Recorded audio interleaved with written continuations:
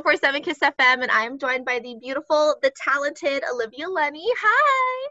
Hello. All the way from Canada, right? Yeah, I am hanging out in Toronto right now. Awesome. Well, congratulations on your new song. It literally just dropped last night. So Sad to See You Happy is out now. If you're watching this interview when you're done, go look it up on all platforms, right? It's available everywhere. Yeah, everywhere you stream or watch your music. There's actually a video out right now too, so feel free to go watch it. What a great Friday. I love that. So how did this song come to fruition? Because I know you've been in quarantine, so how did this song come about? Yeah, so I actually wrote this song with the other people about I think probably like nine or 10 months ago. So quite some time ago, but it's really just about, I guess, exactly that, being sad to see someone happy and see someone move on once you've been in a relationship with them. But the ironic thing is, this is actually like the first time in my life I'm not in a relationship, but definitely drew some inspiration from some past heartbreaks. I love that. And I know that you are in addition to being an amazing singer, you're a songwriter as well. So can you explain kind of the songwriting process for this song? Yeah, so I wrote this with Sean Frank, AJ Healy, and a guy named Jensen Vaughn. And Jensen was actually on Zoom, so it was like definitely a different vibe of a session. But yeah, so we all met, and then someone was playing this kind of indie guitar riff, and then we really liked it, so we just looped it, and then we actually wrote the song in probably like 3 or 4 hours. It wrote itself really quickly. Oh my God. It's wild, but I feel like those songs are the best songs because they come out so organically and they're so fun. So we definitely didn't overthink it, and we just kind of let the idea kind of direct us into where it went. And we also like the play on words, being sad to see someone happy. I've always been like just enamored with songwriters because my brain, I don't understand how people think and do that way. And I've heard people say, I wrote this song in 20 minutes. I wrote this song in an hour. So the fact that you can write such an amazing song in that short amount of time just blows my mind.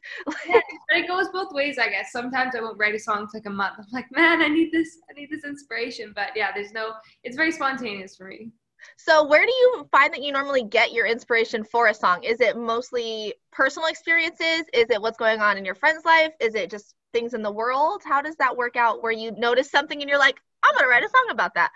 Yeah, I would definitely say my environment. So whether that is like my own experience, the people around me, or things going on in the world. I mean, with COVID, I feel like now the music I'm writing is very based on just like I'm quarantining alone. So just there's so many like feelings involved, but some really interesting music is coming out of that. But again, it's always different. Sometimes I'll be inspired by a movie I watch or a poem I read. But yeah, inspiration is everywhere if you look for it. I put that on a tattoo or something. That's so inspirational. So how old are you again? I know you're like in your prime right now. Like I am 22. Okay, 22. So when in your life did it hit you and you realized like songwriting and being a professional musician is my path? That's what I'm meant to do. Like what does it hit you at a certain time? Did you know from the time you were learning how to speak? Like Yeah, so I actually started writing, I believe I was 12 years old. Obviously the songs weren't very good, but I would just like pick up the guitar and write these little things. I remember every time I get home from school, I would like write about what happened in the classroom or what happened at school. And then obviously as you grow older and mature, you gain more experience. So I guess my writing became more in depth as I started to mature. So yeah, I've known I wanted to do this, I think, from the get-go. I can't see myself doing anything else. wow, it took me a while to figure out what I want to do. So I feel like it's always so cool when someone's so young, 12 years old, realizing this is what I want to do. And look, you're following your dreams and you're literally like releasing new songs and you have an album coming later this year. Like that must feel so cool to like retrospect back and say, I did that. I followed my dream. I mean, it's cool to hear you say it kind of back to me too. I'm like, oh wait, yeah, that's cool. And I feel like we get so wrapped up in our own lives. So when someone from the outside says to you, look at you following your dreams, you're like, oh wait, I am doing that. Totally. But yeah, definitely very grateful to be able to kind of still work right now during these crazy times. Yeah, I feel like your industry for sure, you can write a song anywhere in your bedroom, like you said, over Zoom with your songwriter. So you're definitely lucky to be able to just do your craft literally anywhere. Yeah, totally. So if someone watching this right now, if they've never heard your songs or just anything you've done in the past, how would you explain to them what your sound is like? I would say like electro pop is a good genre-ish. I think it's such a hard question because I mean pop is so broad, right? So many things are pop. But I guess artist-wise, let's take Dua Lipa, mix it with Ed Sheeran, mix it with Ellie Goulding in a blender Oh with my some God. uniqueness. I don't know. Three favorite people, and then you mix it all up and you get Olivia. And I will say electropop is the perfect way to describe Sad to See You Happy. Like, the first thing that popped into my head when I listened to it is this song needs to be in a movie, like opening montage or something. Like, you know, when like it's like a teen girl movie, like I can just see it. It's like this such an empowering song that has such a good beat. Like I just can see it in a movie. So you're aging or something. They need to get it in a movie.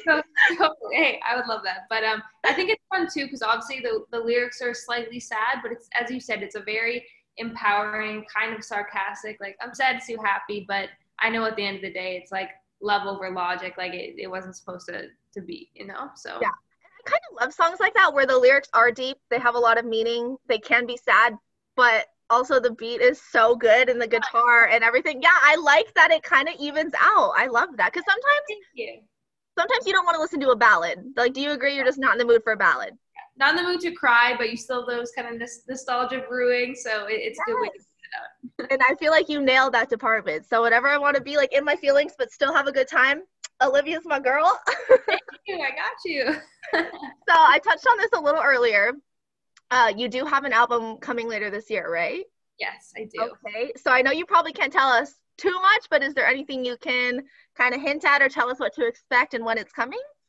Yeah, so aim for June sometime. There's some floating dates going around. That is so soon. June. Yeah, and this is my debut album, so it's really exciting. I'm excited to have a project of more than one or two songs. So I released an EP last year, but this really does, I think, encapsulate me as an artist and at this stage of my life, and I'm just super excited to share.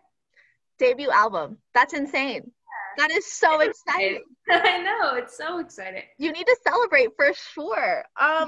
So you're involved in, like you said, you're a songwriter, you perform, you're a singer, you had music videos. Like, do you have a favorite part of what you do? Like, can you even pin what your favorite part of your career is? That is hard. I mean, obviously with COVID, we haven't been able to do lots of live shows, so I am yearning to just like make an interaction with someone in an audience. But I definitely love the songwriting aspect of my career a lot recently. But again, it fluctuates. Different days I like different things, but I'd say I'm an extroverted introvert. So at my core, I like to kind of just like be alone with my thoughts and my feelings and write a song. I love that. I think I'm the same way too. So if you're not songwriting or singing or performing, what do you like to do with your spare time? What do you do? Good question. I feel like through quarantine, I have adopted so many new hobbies. I like to cook now. I'm super into wellness. I like meditation. I got a Peloton recently. I'm obsessed. Oh. Yeah, all things health and wellness. I'm definitely. Can you share some motivation through the screen? Because all I do is literally play video games in my free time, which is the complete opposite. A lot of Netflix too. Lots of Netflix. I can't lie. Okay, good. We got to even it out a little bit. That's awesome. Well, we are just so excited to see what you do the rest of the year, and the fact that you came out with a bang with your first song right now, Sad to See You Happy. We just can't wait to see what you have next. And like you said, hopefully COVID is, turning the corner, and now you can hopefully get some performances in your near future, because I know you're dying to see your fans. Absolutely. No, and thank you so much for taking this time to talk. I'm super excited that go stream Sad to See You Happy. Of course. And where can people find you so they can find out more about your music? Instagram, TikTok, do you have everything? Yeah, all the above. It's just at Olivia Lunny. My last name is Lunny. Awesome. Well, thank you so much for talking with us today. I know you've been to Arizona in the past, so when it's free and open, come back. We would love to have you. Of course, deal. It's a date. Okay. Even like don't come in like July maybe when it's 120 degrees out, but we'll figure it out. There we go. Okay. Thank you so much, Olivia, and congrats on your song. It's amazing. So much. See you. Thank you. Bye.